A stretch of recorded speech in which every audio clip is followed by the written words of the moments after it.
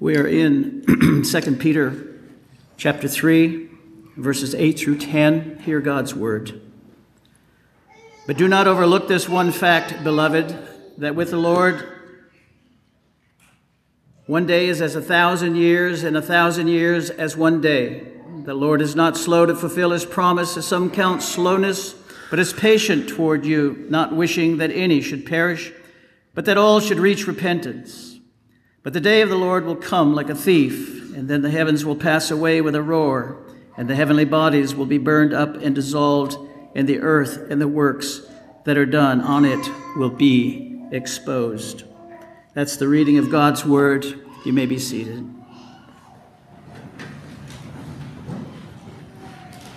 Oh Lord, I trust that you would lift up your voice through this vessel for the glory of Christ and for the edification of your church. We pray in his holy name. Amen. Well, waiting patiently does not come easily for most of us. It's not a natural virtue. Waiting for the test results of a biopsy, waiting for a grade on a final exam, waiting for news of a missing child, waiting for a call from a job interview, waiting for a serious illness to pass. Waiting. Add to that naysayers who will fill you with doubts about your expectations, prepare you for the worst, perhaps, or they're just plain old negative Nellies. They're pessimistic, shredding your hopes of optimism that you might have. And that's what Peter's audience is up against. The context here is verse 10, and that's Peter's audience here is hearing about the day of the Lord. It's the same as the day of visitation, verse 12, the day of judgment, chapter 3, verse 7. The day of visitation is 1 Peter 2:12. The coming of God, 2 Peter 3:12. In other places also known as the day of Christ. It's the parousia that Pastor Luke talked about last week, the second coming of Christ. And the phrase, the day of the Lord, is often used in the Old Testament to speak of God's judgment against the nations or against Israel. But they generally pointed to that great and terrible day of the Lord as precursors. And the prophets predicted the day of the Lord, the final day. And the early church took these references to indicate the day in which the Lord of Lords and the King of Kings would bring eternal judgment upon the wicked and the ultimate salvation of his own people. And as you know, scoffers have been shaking up the church with doubt that there even was a second coming. Where is the promise of his coming? For ever since the fathers fell asleep, all things are continuing as they were from the beginning of creation. The implication is that the promise of the Lord has failed, and there's no evidence that it will happen, and anyone putting their trust and hopes in such a thing, such a promise, are deluded. This is the serpent speaking from the garden, casting doubt on God's word. Has God said? And these pseudo-teachers are typical of people who reject the truth. They live antinomian lifestyles filled with arrogance and lust and greed. They follow their own sinful desires. They reject the truth, and they teach false doctrines. Verse 5 says they deliberately overlook the facts that contradict them. And so apprehensive, faithful believers need to be encouraged as the scoffers were shaking them up. And they had become impatient. Perhaps they were doubting and losing hope. Some may think the scoffers were right and they had been mistaken after all about the Lord's promise. Now, with pastoral care, Peter begins to comfort the church. And our big idea this morning, as you've heard, is we must learn to patiently wait for the coming day of the Lord.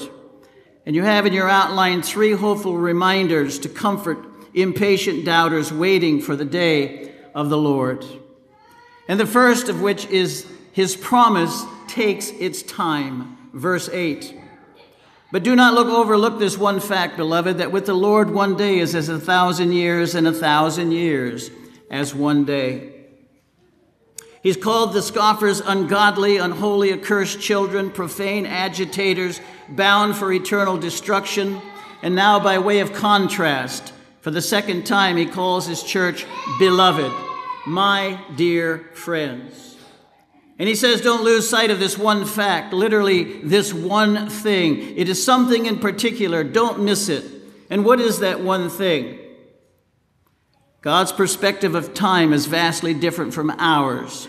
Perception is not always reality. If you look down a set of railroad tracks, your perception tells you that those parallel lines ultimately meet. But the axiom in geometry is this: two parallel lines never meet. And so the scoffers are discounting the promise of Jesus, and they're pointing to this long delay as their argument. And Peter argues against them to his readers that we must adopt God's perspective of time. The fulfillment of his promise takes time. Literally, the one single day in God's way of reckoning time might as well be 1,000 years, and 1,000 years might as well be one single day. And so what is he saying? He's quoting from Psalm 90, where God compares his eternality to the short lifespan of man. From everlasting to everlasting you are God. For 1,000 years in your sight are but as yesterday when it is past, or as a watch in the night. In other words, God does not have a lifespan. That's the context of Psalm 90. He's eternal, though he acts in time, and he is always right on time, which may seem to you like a very long time. But God does not look at time the way you or I do. Though he functions in time, he doesn't think in terms of succession of time. As one has said, has it ever occurred to you that nothing has ever occurred to God? A single day is 1,000 years, and 1,000 years like a single day. Or as another, what seems like long ages to us is a mere blip in time to him. Now, over 30 years have passed since the resurrection. Scoffers are stirring the pot. Doubts and fears are now threatening the stability of their faith. And over 2,000 years later, here we are sitting, wondering perhaps the same thing. Likewise, may fail to understand God's perspective of time. But history has been marked by famines and earthquakes and pestilence and pandemics and wars and rumors of wars. Sin is rampant, as it was in the days of Noah or Sodom and Gomorrah. Christians are tempted to join the scoffers and ask that question, where is the promise of his coming? And how much more do we need this exhortation of hope today? We dare not fall into doubt and despair. In spite of the seemingly long delay, the day of the Lord will come. His promise takes time according to his perspective of time. But a second hopeful reminder to comfort impatient doubters waiting for the day of the Lord is his promise allows for time. Verse 9. The Lord is not slow to fulfill his promise, as some count slowness, but is patient toward you, not wishing that any should perish, but that all should reach repentance. Now he's spoken to their distorted perception of time. Now he refutes the claim that God is slow at all in fulfilling his promise. If God doesn't reckon time as we do, then he is not slow in fulfilling his promise, as some were claiming. He's not late. The some who are doubting it, whether the scoffers or doubting Christians or others who were thinking about becoming Christians and now were being dissuaded, God is not slow, he's not late, he's not failed, but he has a compassionate purpose in this delay. Peter had argued from the eternality of God, and now he argues from the character of God. He's a patient God. He's slow to anger. He's long-suffering by nature. And this truth was well attested by Peter's readers. The Old Testament was filled of God's patience, allowing time for sinners to repent before it's too late. And to be clear, perish here means eternal damnation. And repentance is the turning from sin and placing your faith in Jesus Christ alone to save you. A change necessary for eternal life rather than eternal damnation. But the question is often raised, who is it that God does not wish to perish and come to repentance? For whom does he patiently allow so much time. Some common views: the universalist believes that God's will is that all mankind will ultimately be reconciled to God. And some even more radical universalists believe the fallen angels, possibly even Satan, will be redeemed. But Peter has already said the fallen angels are reserved in hell, waiting judgment. And John says Satan will be thrown into the lake of fire and tormented day and night forever and ever. Noah's flood destroyed all but 8, and Sodom and Gomorrah went up in smoke with only a few rescued. And so the Bible is clear. Jesus said, "Enter by the narrow gate, for the gate is wide and the way is easy that leads to destruction. And those who enter by it are many. For the gate is narrow and the way is hard that leads to life, and those who find it are few." Matthew 7. And so then there is what we would call the Arminian view. Jesus died for you and has a wonderful plan for your life. God wills all mankind to be saved without exception. The only thing that stands between God's will and a person's salvation is their free will decision. God has voted for you, the devil has voted against you, and you must cast the deciding vote.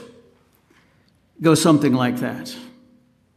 One commentator, who I have no reason to believe is an Arminian, still made this claim: "It is clear that according to 2 Peter, if God had his way, no one would come under condemnation in that judgment." He goes on to say, "God's will may not be done, but it will not be for a lack of trying on his part." Now, you can hold this view and be a Christian, but I don't think that's what Peter means either. A third view, a more orthodox view, is God has two wills: a will of desire and a will of decree. His desired will is that all are saved. His will of decree is that only the elect chosen before time will come to faith. A parent desires their children to obey, but the decree is a paddle on the backside if they don't. Desire and decree are two different things. And it's interesting, the same Arminian proof texts are quoted, but with a reformed interpretation. Besides 2 Peter 3:9, Ezekiel 18:32, "For I have no pleasure in the death of anyone, declares the Lord God, so turn and live." 2 Timothy 2:4, "Who desires all people to come to the knowledge of the truth." One has explained this view: God has not ordained that all will be saved, since many will perish forever. Still, God genuinely desires, in one sense, that all will be saved, even if he has not ultimately decreed that all will be saved. This is the very common view among very highly respected interpreters who also believe in the doctrine of election. It's certainly within the realm of orthodoxy. It's true, God has a benevolence towards all mankind. He makes his sun to rise on the evil and on the good. He sends rain to the just and to the unjust. But is this what Peter is trying to convey? There is another perspective, another view, and one I believe fits well with the text, and that's God's delay is for the purpose of gathering his elect. If you would, read the text with me as I emphasize a few things. If you would look at verse 9. "The Lord is not slow about his promise, as some count slowness, but is patient toward you." We ask, who is the you? Verse 8 says, "But do not overlook this one fact, beloved." And so the you is the beloved in this text. But it goes on to say, "But is patient toward you, not willing for any to perish." We ask the question, what is the antecedent to any? I see it as any of you. Not willing that any of you should perish, but for all. And again, I believe it's all of you to come to repentance. In other words, God does not purpose or intend any of his beloved elect to perish. His delay is such that he patiently waits for all of his chosen ones to repent and come to faith in the Lord Jesus. Now, Peter has just been excoriating the scoffers in the entirety of chapter 2. They're bringing upon themselves swift destruction. He argues that if God did not spare the angels, but they are in chains of gloomy darkness to be kept until the judgment. And if he says he did not spare the ancient world in Noah's day except for 8, and since he turned the cities of Sodom and Gomorrah to ashes, making them an example of what is going to happen to the ungodly, then the Lord knows how to rescue the godly from trials and to keep the unrighteous under punishment until the day of judgment. They will be destroyed, he says. They are accursed children. Their last state has become worse for them than the first. Verse 7 of chapter 3, the heavens and earth are being kept until the day of judgment and destruction of the ungodly. From all of that and more, he then turns with words of comfort to his beloved church, verse 8. And it seems strange to all of a sudden insert a desire for all mankind, including these scoffers, to come to repentance and not perish. The context seems reserved for God's chosen ones. Note further in verses 14 and 15. Therefore, beloved, since you are waiting for these, be diligent to be found by him without spot or blemish and at peace, and count the patience of our Lord as salvation. For who you, the beloved, who are waiting, I believe that's implied, you count the patience of our Lord as salvation. And so I believe our text is addressing the fact that God is delaying his second coming while all of the sheep are safely gathered into the fold. From their election before time to their glorification after time as we know it ends. As we know it as God's chosen people, he is gathering them in through the ages. John 6:37 through 39, all that the Father gives me will come to me, and whoever comes to me I will never cast out. And this is the will of him who sent me, that I should lose nothing of all that he has given me, but raise it up on the last day. John 10:15 and 16, just as the Father knows me, and I know the Father, and I lay down my life for the sheep, and I have other sheep that are not of this fold. I must bring them also, and they will listen to my voice. Speaking of the future elect who will be saved, both Jew and Gentile. John 10:25 through 28, but you do not believe because you are not my sheep. My sheep hear my voice, and I know them, and they follow me. I give them eternal life, and they will never perish, and no one will snatch them out of my hand. Acts 13:48, and as many as were appointed to eternal life believed. And I think this view was clearly understood by some in the first century church. Clement of Rome said, seeing then that he desires all his beloved to be partakers of repentance, he confirmed it by an act of his almighty will. In the second century, Shepherd of Hermes, but the Lord, being long-suffering, wishes those who were called through his Son to be saved. And so God is withholding judgment, according to this view, until every one of his chosen ones hear his voice and are safely gathered into the fold. And his promise takes its time. His promise allows for time. And a third helpful reminder for impatient doubters is his promise is right on time. Verse 10. And then the heavens will pass away with a roar, and the heavenly bodies will be burned up and dissolved, and the earth and the works that are done on it will be exposed. This text indicates 4 things about the coming day of the Lord. The first thing we notice is it comes with certainty. But the day of the Lord will come like a thief.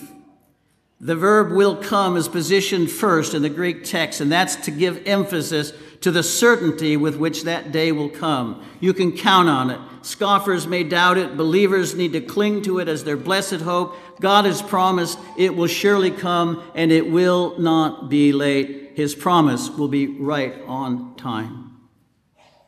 But then we notice it comes unexpectedly.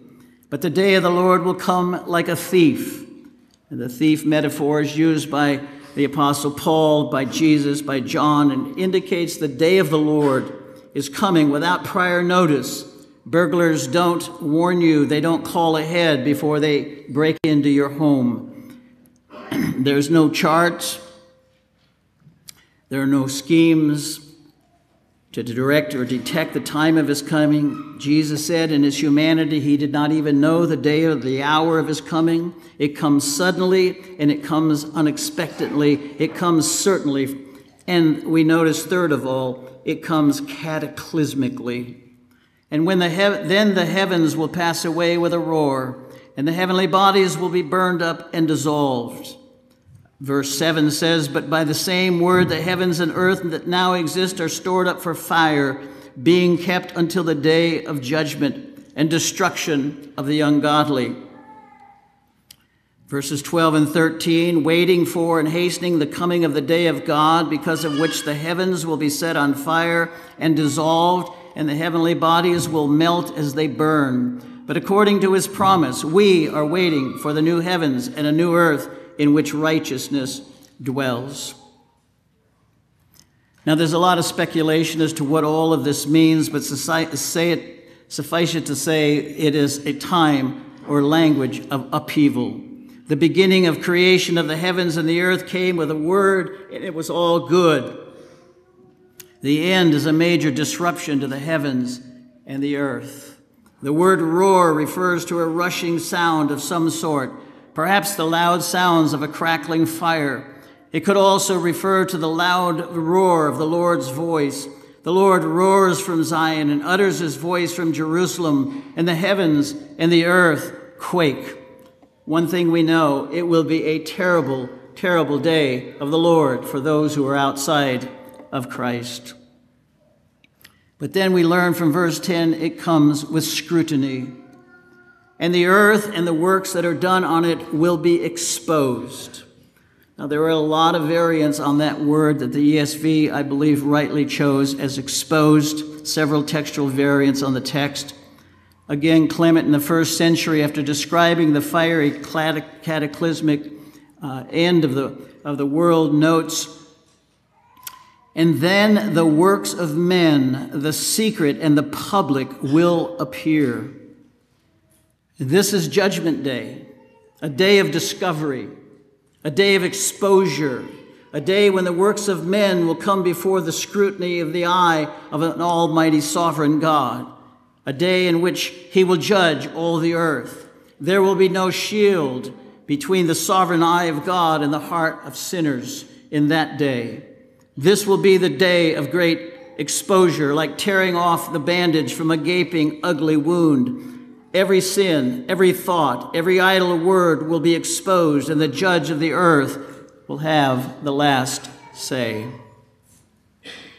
Now, this text assumes that believers and unbelievers will be present at this same time, this great and terrible day of the Lord. It's the day of the sheep and the goats that are gathered, the wheat and the tares, the just and the unjust, the saved and the unsaved, those that are found by amazing grace and those who have rejected grace and are damned forever. And so my final words, first of all, to unbelievers, if you are without Christ here today, some of this might have been a little complicated for you. It's a difficult text, but you might find yourselves in the category of the scoffers. You might think there's no hope for you. Where am I in all of this? You must face that question. There is no doubt about it.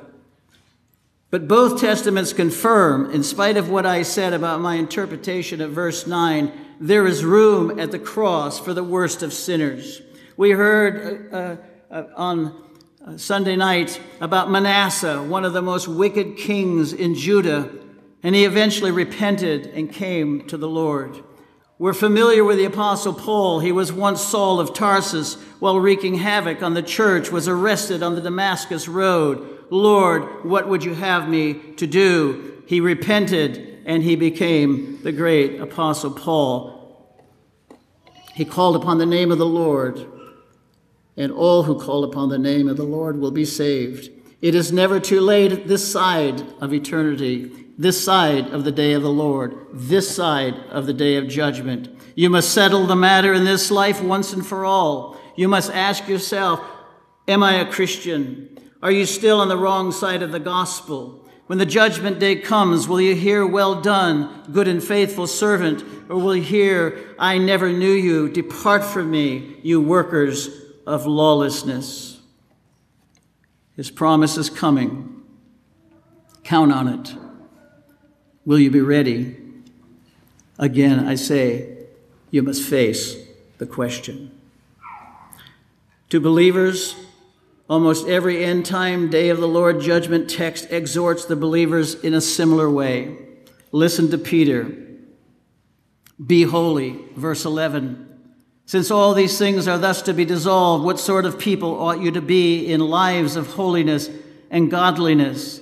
Verse 14, since you are waiting for these, be diligent to be found by him without spot or blemish and at peace. Be holy, be expectant, verse 12, waiting for and hastening the coming of the day of God. Verse 13, we are waiting for the new heavens and a new earth. Again, be careful, verse 17. Take care that you're not carried away with the error of lawless people and lose your own stability. Guard your doctrine. Make sure you know the truth. Be not carried about by every wind of doctrine and flimsy teaching of the day. Be careful. And then be growing, verse 18, but grow in the grace and the knowledge of our Lord and Savior, Jesus Christ. That means you attend to his word faithfully. You diligently seek accountability. You are endeavoring to do all that you can to grow in grace and the knowledge of our Lord. And then be hopeful, verse 13. But according to his promise, we are waiting for new heavens and a new earth in which righteousness dwells. Aren't those precious words? In which righteousness dwells. This corrupt world will be no more. The sin which so easily besets us will be forever mortified. Every tear will be wiped away from our eyes. We'll bask in the presence of the Lord Jesus forever, where the Lamb is all the glory in Emmanuel's land, a day of righteousness, a day of perfection, a day of glory, a day where the Lamb shines brightly in Emmanuel's land. But meanwhile, we should appreciate all the times he comes to us in the Lord's Day worship. He visits us on this day, the Lord's Day. He visits us. He comes to us in the preaching. He comes to us in celebrating baptisms. He comes to us in the Lord's table where we are refreshed and remember him until he come. Until then, we say with Peter, to him be the glory, both now and today, to the day of eternity. Blessed be his holy name. Our Father and our God, we wrestle with the text, but we know one thing for sure. You are a glorious God who saves sinners, and this delay allows time to gather sinners into the fold safely. I trust that there is no one in this room that will leave today without knowing, without a doubt, that they have repented and that they have put their trust in the faithful Lord Jesus Christ. And for us who are believers, I pray that we might rejoice that you have visited us even today in this hour through the feeble preaching of this vessel, through the worship, through the singing, through the baptism, through the Lord's table. In so many ways, we thank you, Lord, for coming to us. But we do cry still, even so, Lord Jesus, come quickly. Amen.